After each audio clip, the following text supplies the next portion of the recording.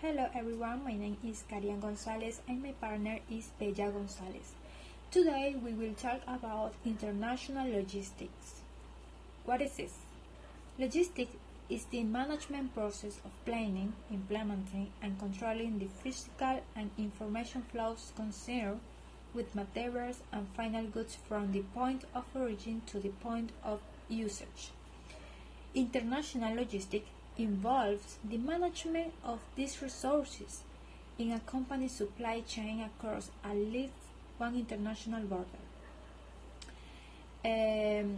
This logistics chain in a globalized environment compete alongside products. They require the cooperation of manufacturers, distributors, and logistic operators to achieve the highest efficiency and lowest possible cost in each product with the requisite availability and flexibility. Logistics in the international trade, the programming of the logistics chain must be foreseen from the moment in which the company decides to export or import a product. It affects both the design of the packaging materials as well as the terms of the delivery that will be agreed in the contract of sale, among other things. In addition to the specific costs of any logistic operation, the main elements that must be considered are nature and characteristics of the merchandise, unit load, mode of transport, among others. Nature and characteristics of the merchandise.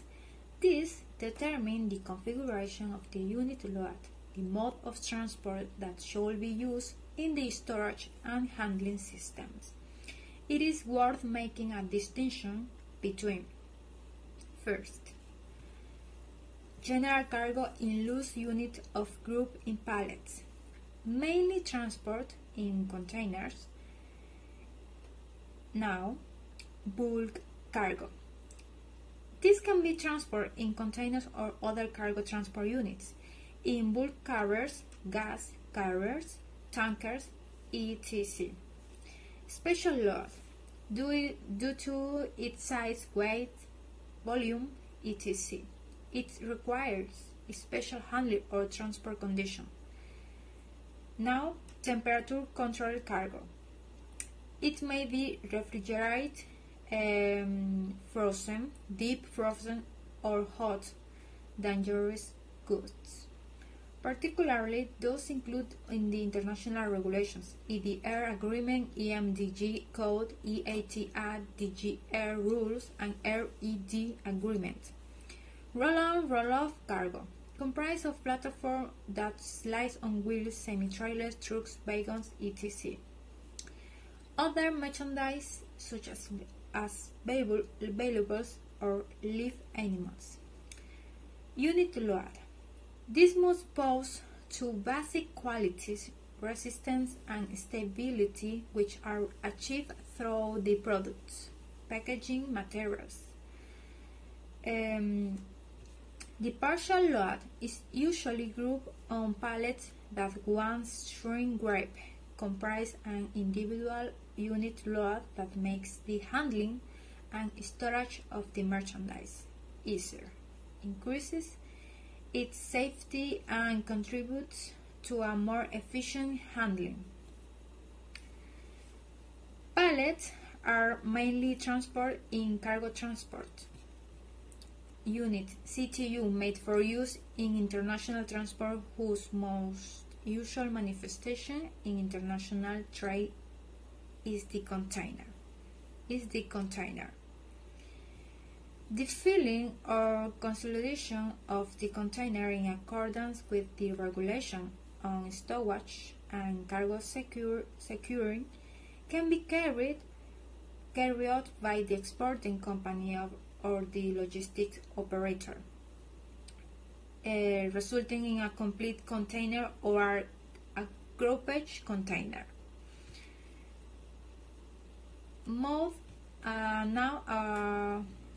of transport. Choosing the mode of transport is conditioned by factors such as the country of destination, the nature, value, and volume of the merchandise, and the planned delivery time.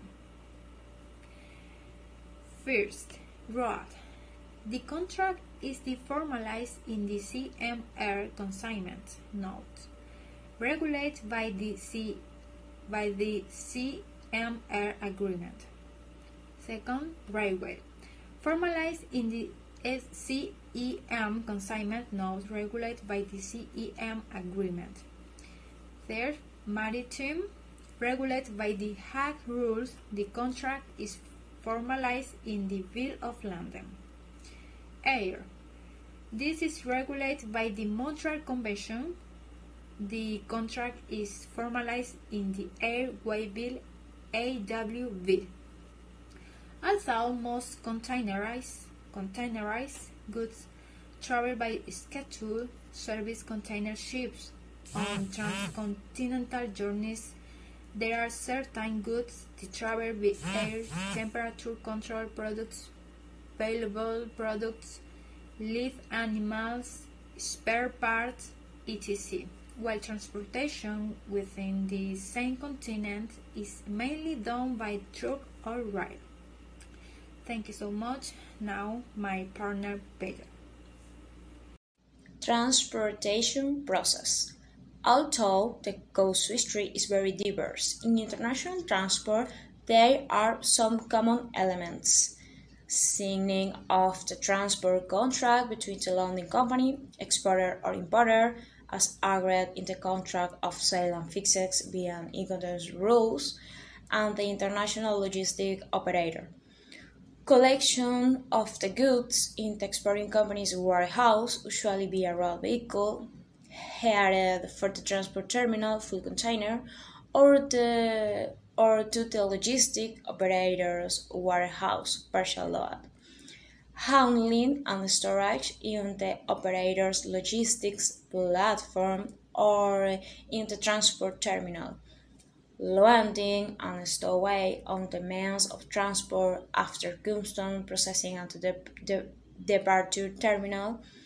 Transportation of the merchandise on the main means of transport, unloading on the boarding and the destination terminal, and import custom processing. Handling and storage in the transport terminal or in the logistic platform of the international transport operator. Transfers of the merchandise full container to the warehouse of the importing company.